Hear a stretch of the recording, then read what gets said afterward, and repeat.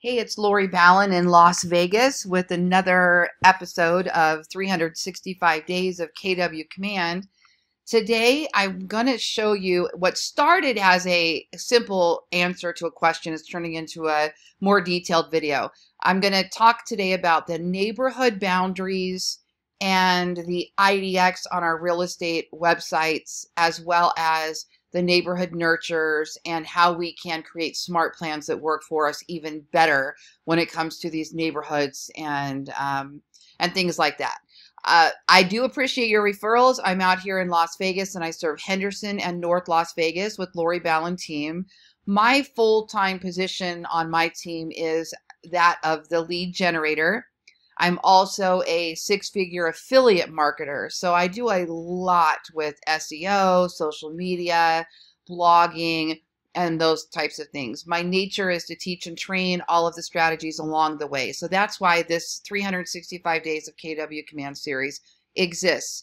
In addition, I will let you know that if you see anything as we're going about this video that you say, oh my goodness, I need more coaching or I need more help on that, my brothers, Jeff and Paul, at ballenbrands.com actually service KW Command websites. They build the websites, they do smart plans, they run your campaigns, they help with your imports, all of that. So make sure you reach out to them if you need more help with that. And I'll put a link to my coaching program in the video below. All right, so let's take a look here. I'm in Contacts, and I've opened my demo contact Tinkerbell. And I am going to go down to neighborhoods as if I were to add her to a neighborhood. Now, for those of you that don't know, when we add neighborhoods to a contact, we're then able to send out these neighborhood nurture emails that are basically kind of like a snapshot of the neighborhood, and they go out automatically every 2 weeks on the bi-weekly nurture or every 4 weeks on the long-term nurture. So once a month, they get like this little snapshot of this is what's happening with the neighborhood. Now, a lot of us have found, and I'm just going to be really straight up honest with you, as much I do love a lot about KW Command, the database being my favorite. I really, really love what they've done with contacts and calendars and smart plans and tasks, and all of that is fantastic. We can send text messages if we connect Twilio. We can send bulk email if we connect MailChimp. So we're still using some third-party integrations to do the things we want to do. That being said, communicating with our database with Command is fantastic, in my opinion. And I'm just going to always be honest, okay? The websites I'm using, as you can see here, with this website, I think they have a long way to go. Visually, for sure, you know, being able to add things to the menus, but I've done about as much as I can do with what we have right now with the websites, and I teach those along the way. Smart plans, the ability to add custom smart plans are fantastic, but these neighborhoods are really rough. And what I mean by that is that, from what I understand, the neighborhoods are populated with the next door boundaries. So if the neighborhood doesn't exist and isn't mapped out like that, we're not going to be able to pull it on a neighborhood boundary. We also can't pull things like 89138, which is a problem for people that, you know, in Vegas, for example, I'm in Vegas. All of our neighborhoods, our master plan communities, are named by a larger community name. Okay, so for example, I type in Southern Highlands. It doesn't come up on these neighborhoods, and that's a known neighborhood here. We refer to an area as Chinatown. And in fact, I just got a lead for Chinatown yesterday from blogs that I write. I got nothing. All right, so you can see it in other areas, but I don't have Chinatown in Las Vegas. And then Summerlin. Now, Summerlin is a master plan community in Las Vegas that actually has about 100,000 residents, and it's not a city, it is a master plan community. Now, inside Summerlin, the community, we have these little neighborhoods that are called that have like 2,000 homes, 4,000 homes, maybe only 1,000 homes. Those are like our villages, we call those. And inside the villages, we have subdivisions. Well, this doesn't work at all with that. And it's a shame because Summerlin is like that's where I live. And it's really a place that I love to market. So I have to do a lot of workarounds when I'm doing marketing using Command because of that. I get a lot of leads and they say we want to live in Summerlin. All right, well, I cannot just populate Summerlin. And the question today was, can I pull a zip code? No, that's also a problem because if I could put 89138, 89148, 89145 and basically get the Summerlin zip codes, that would work too, but this doesn't work that way either. Okay, so then I could type in, does the city work?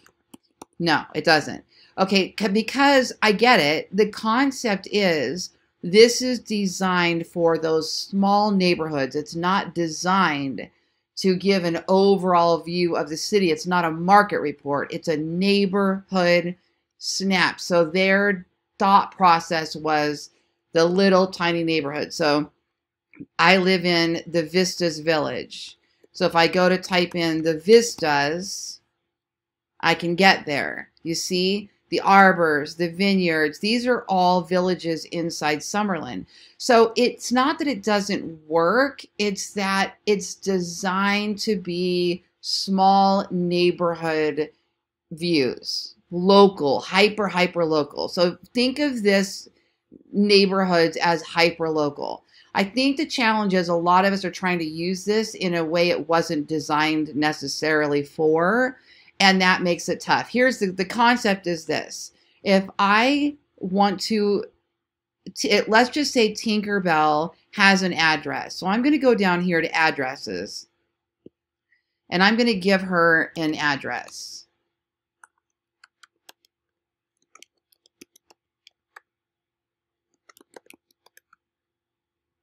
Okay, I give her an address, right? And then you click save. Now watch what happens in the neighborhoods. She was assigned a neighborhood called the Pueblo because that's where she lives. So the boundary is small enough that in an example of a next door neighborhood, anybody who lives right there in the Pueblo village, anything would be relative to them. A lost cat, all the things they post on Nextdoor. So that's actually appropriate. The challenge is now these neighborhood snaps. If I put Tinkerbell on a SmartPlan, she's going to get a neighborhood snap of the Pueblo. So let me go to let me look at this for a second. I don't know why that's not pulling up now correctly. Let's just add the vistas too. Okay, so you can add a neighborhood. Now let's take a look at this. So you see what it looks like, what they see. I'm gonna click preview. They get a little email. And the email says, hey, Tinkerbell, here's what's happening in your neighborhood. And you click preview. And then you get the Vistas North neighborhood snapshot. And here's the vistas, there's the boundaries, and here's all the homes that are for sale in the vistas. Now, if she clicks, even though I think this is, it would be very hard to even know this was here because it's so tiny. But if they were to click up here for neighborhood stats, then you could see there's 11 homes for sale within that, and this is the boundary that they have it mapped out. It's close, not perfect, but it's close. 11 homes for sale, 3 pending. The average home price is $580,000. Price per square foot is $215, and the days on market is 126. 11 homes for sale, 3 pending. You can kind of see what that looks like. Okay, the concept here would be more as a market snap for a homeowner. So Tinkerbell lives in this. I just pulled up the vistas. Let's say she lives in the vistas, and every month I'm going to send this to her so that she can get an idea for what is happening in her neighborhood. Okay. I think we are trying to add people as buyers to these smart plans, which I've even done too, trying to figure out how to best use Command. And I don't really think that's the best use for this. Personally, I think this is people who live in a neighborhood and you want to send them a market snap on what's happening in their neighborhood. Now, how accurate this is, that's debatable as well. Now, over here, I'm going to go to the front of our website. And let's say the person knows that they want to live in the vistas. So we have the vistas north and we have the vista south. So that now it's pulling neighborhoods again here, right? So let's say the vistas north. So now 119 days on market. The vistas north has 602,000, which is higher than what the other view was. So see the map, see how it's identical? There's the map. We over here, same map. It looks identical to me. I don't see any differences. Yet this one says average home price is 602, and this one says average home price is 580.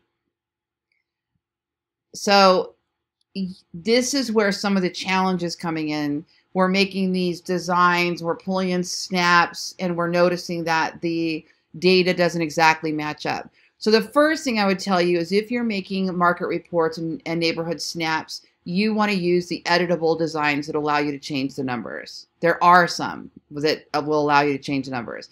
There's others that automatically populate from this same data and it doesn't match up. So let's just say I'm running an ad. I use one of those neighborhood snaps and I create a design and it's based on this one, the 580. And then I run and I'm running a Facebook ad and they can see that on that little image or something. And then they land on this page and these things don't match. Now, I will tell you that I don't overthink that. I don't get concerned about the data not being perfect, but I would be a little bit nervous about sending somebody a market snap on their neighborhood if it wasn't super accurate, okay? So let's just test this for a second. Here's what we're going to do. We're going to go to my MLS. What I'm really curious about is which one is the closer one. So we're going to go here and I'm going to log in and do a quick search for the vistas.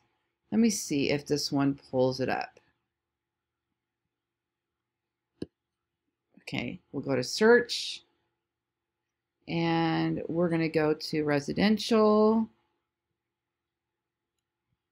And can I pull the vistas?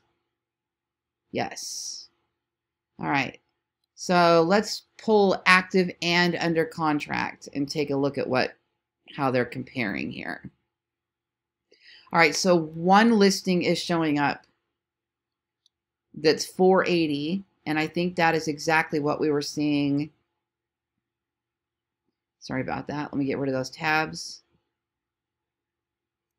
Oh, different listing. This one's 399. And this one is 480. So not the same listing at all showing up. Okay, so this is where our challenge is. This is where our challenge is. Now let's see if I can pull the stats on that neighborhood. So we'll go to stats, customize, time frame. I don't know what they're using. I'll do year to date and I'll do sales price, median, and we'll do group by primary year, single family, the vistas. See, there's so many variables. Did you see how many things I just clicked to pull that market report? I don't know. We don't know without seeing. This is based on such and such and such and such. We don't really know what that is. All right, so we've only had one sale here in the vistas so far year to date. So let's do the past 12 months and see what comes up. Oh, that's the average. It's not one sale, it's the average. So 375 and 371. But see, the Vistas North, the Vista South, they're not even like that in my MLS. So it's a very strange thing.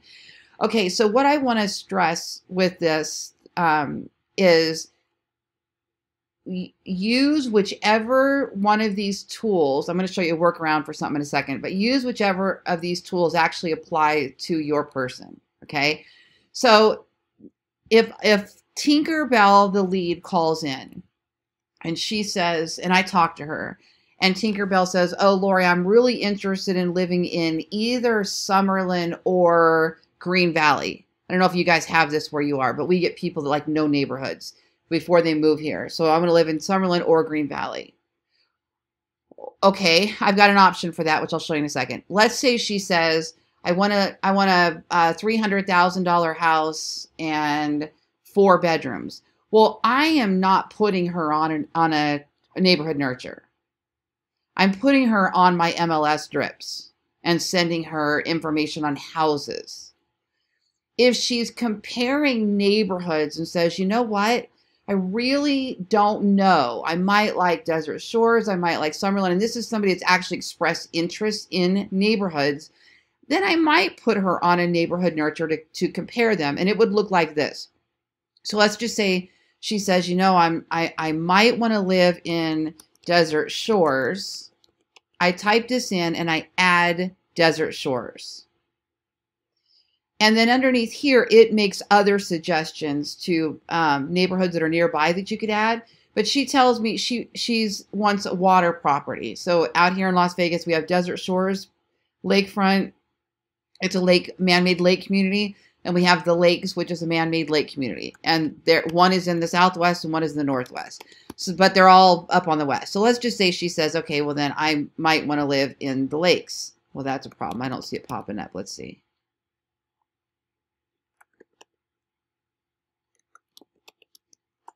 Really? Hold on. Let me refresh her and see if the search, if it pulls up the Lakes. That's a pretty well-known neighborhood here. The Lakes.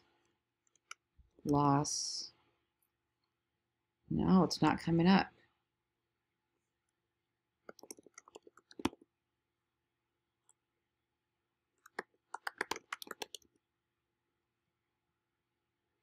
All right, well, let's just say I've got these two. I just want to show you what it looks like. The Vineyards versus Desert Shore. So you see where the challenge is with the neighborhoods, because we're not able just to pull up all of our neighborhoods like we can on our normal IDX websites or on the MLS. So we go here and then I preview her snapshot. And now she could toggle back and forth between the Vineyards and Desert Shores. Up here, she could look at neighborhood stats and she could compare the two. But personally, we don't get that a ton. Most of the time, people are looking for a particular price. They're looking for a particular school, or they know they want Northwest or Southwest, but very seldom do we get either this or that. I do have people that call and say Summerlin or Henderson, and we kind of walk them through the two. And then they'll kind of narrow it down and start looking and decide which one they like the best. But this could be used for that purpose, okay? But I don't think it's a good idea to continually send them this month over month, because we're not probably going to have the most accurate data. This really isn't a great MLS search for them. So for me personally, I'm going to use my preferred IDX search or my MLS to still put somebody on a home drip. And I've decided that I think neighborhoods are best used for somebody that lives in a particular neighborhood that just wants to see what listed and what has recently sold. That's probably what I would use this for. So let's just take this a step further now. You realize this and say, okay, well, Tinkerbell is a year out. She's not shopping for a while. She doesn't really want an MLS drip, but I kind of want to keep a pulse on her. Maybe Tinkerbell registered on my website for my just listed homes in Summerlin, which I do these all the time. And she registered for that. And I don't want to put her on a direct MLS drip, but I want her to see homes that just listed in Summerlin. This is where our website and custom smart plans come in that are better than putting them on a neighborhood nurture. So let me show you what I mean. So we go to our website. So this is our KW agent website that they've given us, okay? And I go to type in here and I type in Summerlin. Okay, once again, I've got a challenge with this because it doesn't pull up my whole area of Summerlin. So here's what I'm going to do instead. I'm going to go to Las Vegas and just hit it and get to my general map. Okay, so there's 1,000 properties on this page that they've mapped out. Now, if I go up here to draw, I could zoom in on the map, or I could get kind of close. It's still not ideal for drawing a map in a larger area. I need more screen to be able to do that. But I know that in general, Summerlin is up here on, let's see, draw. There we go. Is like going to be here to about, it's not going to be perfect at all, but I'm just giving you a general idea. Now watch, the houses will populate here in a second. They will. It just takes a minute. Where are you? Hold on, maybe I have more something selected. Let me clear the filters.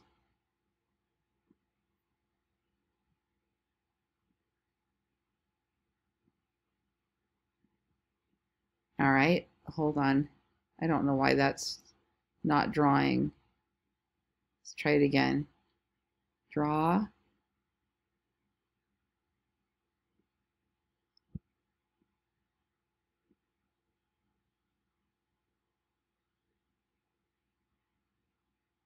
There they go. Keep in mind when you're using a beta software of any kind like Command, sometimes it takes 2 or 3 times to do something to get it to work. I do a lot of refreshes. They also suggest that we do these things in an incognito mode to get it to work the best. All right. Anyway, this is a poor man's workaround, and it's not bad. It's not great, but it's not bad. If I were to zoom in on this a little bit, I could see what areas I missed, and I could take that down just a little bit. But at least I'm in the general ballpark of if somebody's just poking around and wants to see. Okay. Now, we can also sort this by a couple of different things. So first of all, property type. So we know she's looking for a house. I can just change that to be a house. If at all she discussed price and she said, oh, I'm probably looking at about, I don't know, up to 500,000. Then I could set that default there.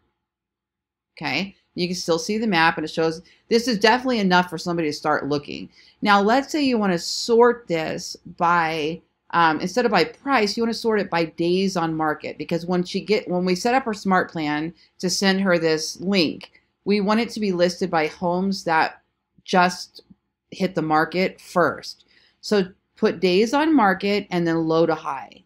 Days on market, low to high. So these are going to be homes that literally just listed, and then it'll go in order from there. This, to me, is a great way to get somebody back on our website browsing, logging in, saving homes, that kind of thing. It gives us a way to communicate. Okay. Now, let's just say we make an offer, we run a Facebook ad and we say, see all homes in Summerlin under 500,000.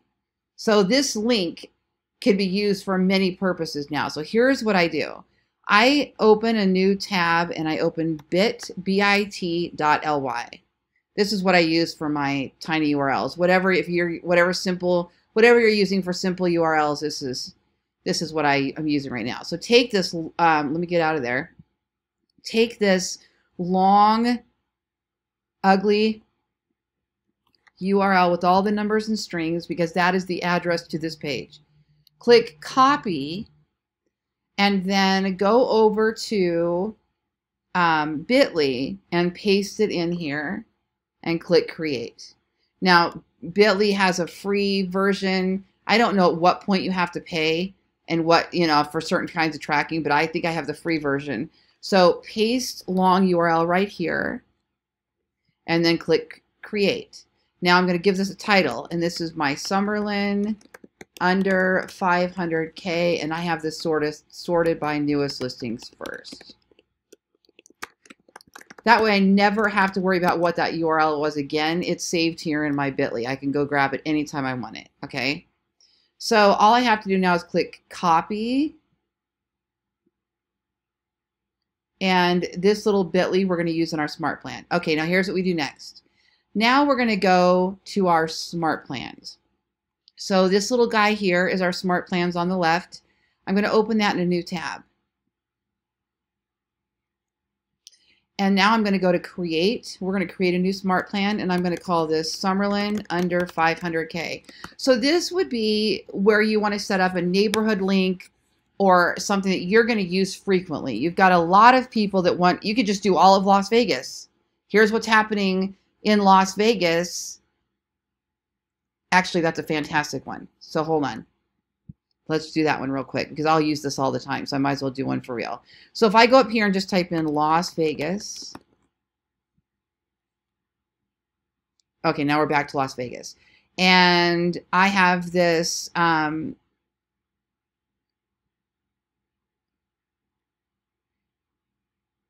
leave it on 500 or less and on houses.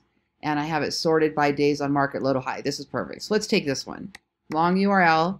We go over to bit.ly, click create, paste, create, add title, Las Vegas houses under 500K, newest first. The only person that sees that title is you. Save, copy the bit.ly link. Okay, there we go. So now, instead of, if anybody registers on my website for any reason, any kind of just listed, or they've registered for because they're just generally browsing IDX, I haven't talked to them, I don't know what's happening yet, but they've registered, I'm going to put them on a SmartPlan. So we're going to, let me rename this one, and I'm going to call this one Las Vegas Homes under 500K, newest first. Okay, that's the name of the SmartPlan. Now I am going to send an email.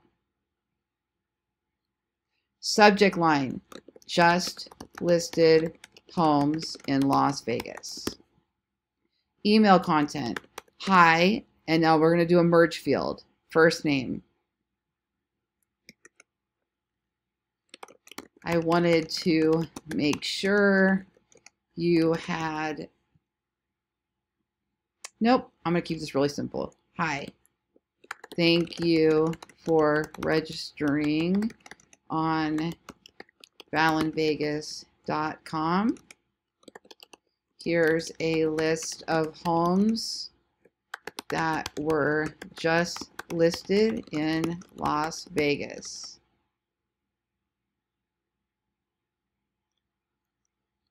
Call or text 702. You know what? I'm going to loop this. So let me just do this.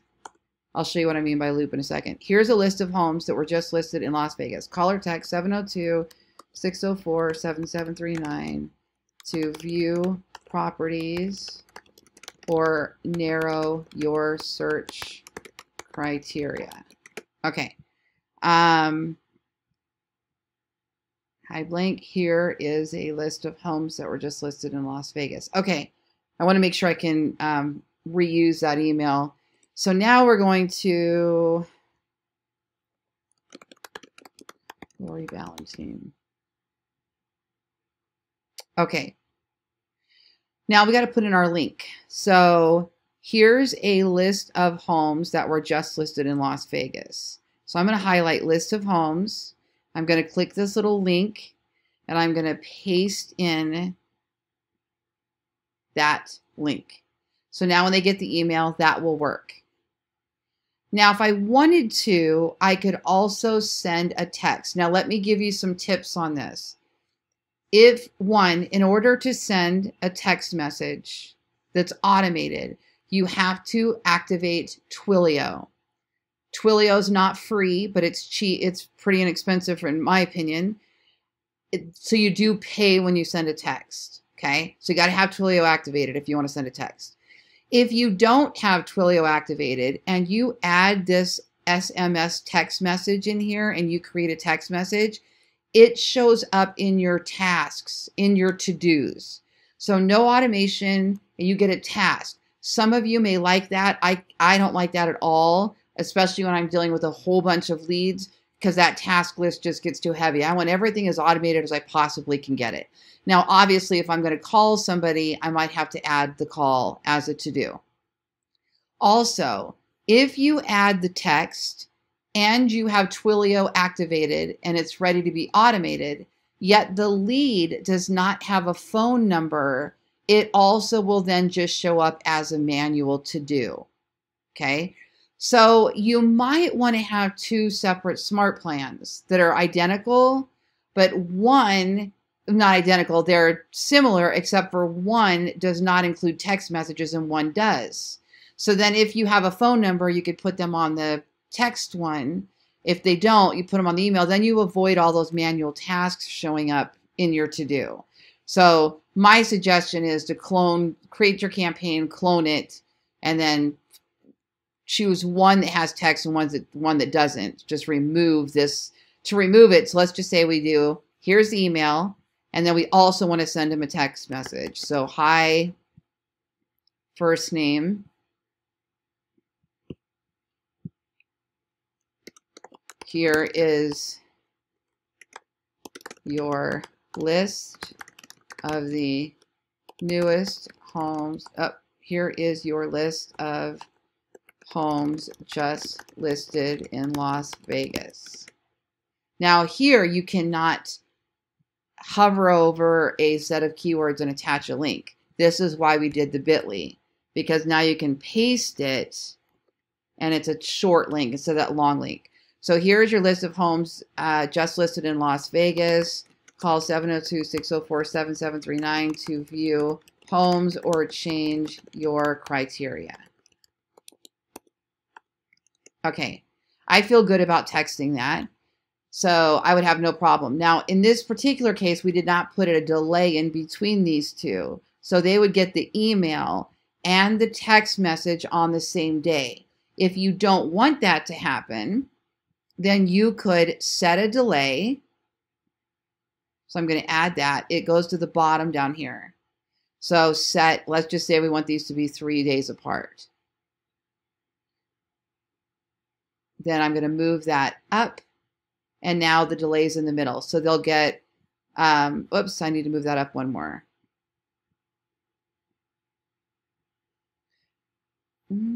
Hold on.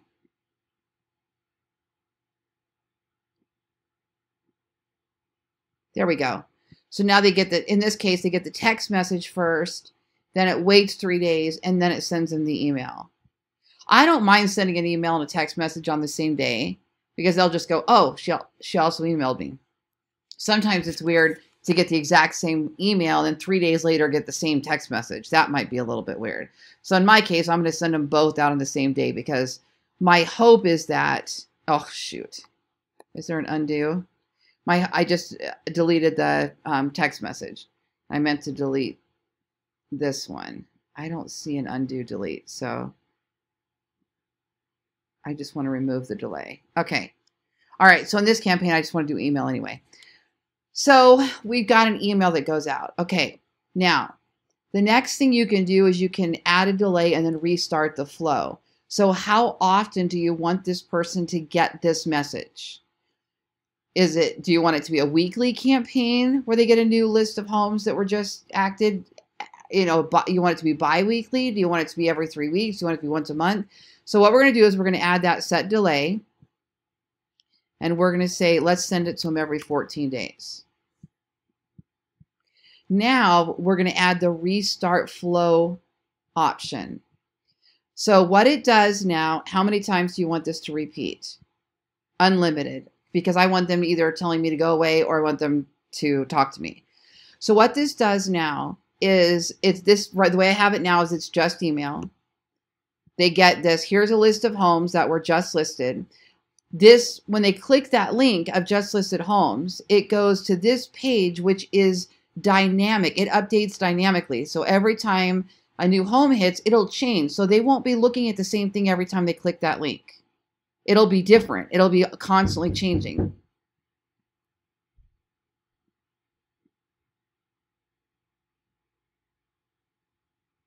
Okay, so we have, here's the list of homes, call or text.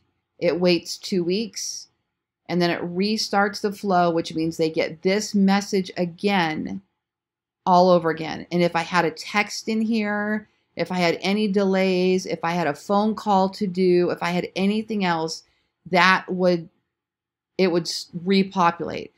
Now, there's also an add to SmartPlan, so you could let this run once, and then you could send them off to another SmartPlan by adding this. This is a really cool feature.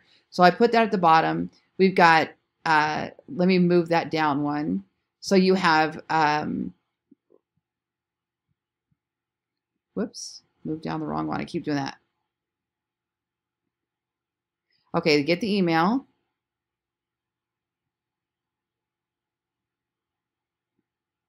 Then set delay, wait 2 weeks. And then instead of restart the flow, you could add them to one of your other smart plans. So this way, you're putting people in a series of moving smart plans so that they're not always getting the same thing, so that things are changing. Okay? So I don't need to add them to smart plans, so I'm going to delete that. Be careful about deleting because it's hard to tell which ones go with which. Okay, so we have send an email, wait 2 weeks, and restart the flow. Now, the catch to this, let's go ahead and add Tinkerbell to this plan. So I'm going to save the smart plan. Okay, now I can add Tinkerbell from here by clicking on that little person icon, typing in Tinkerbell. There she is, SOI, add to SmartPlan. Now, do I want to start this right now, or do I want to start it on a selected date? Right now is fine. So, start now. Okay. Now it tells you that if you have a Twilio account set up, all text messages will be automatic. Here's what the flow looks like. It is 1 touch, 3 steps. So 1 touch means she's only getting this 1 message. Delay is 14 days. So the steps, delay is a step, repeat is a step, 3 steps, 1 touch. If I had a text message in there, it would be 4 steps and 2 touches. Okay. And then confirm. Now you can also add anybody to a smart plan by looking at that contact. You can click here to add to a smart plan, or you can click here to add to a smart plan. And here you can see all of the smart plans that she's already on. So I may not want Tinkerbell on a monthly neighborhood nurture because now I have her on my regular plan. The key to all of this right now, until they give us the ability to stop a campaign, stop a smart plan, or initiate a smart plan based on a tag or an action, you have to know to go take them off. And that's going to be a little bit tricky.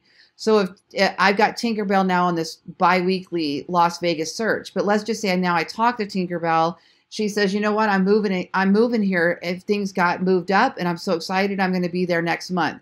So please send me 3-bedroom under this with a pool, blah, blah, blah.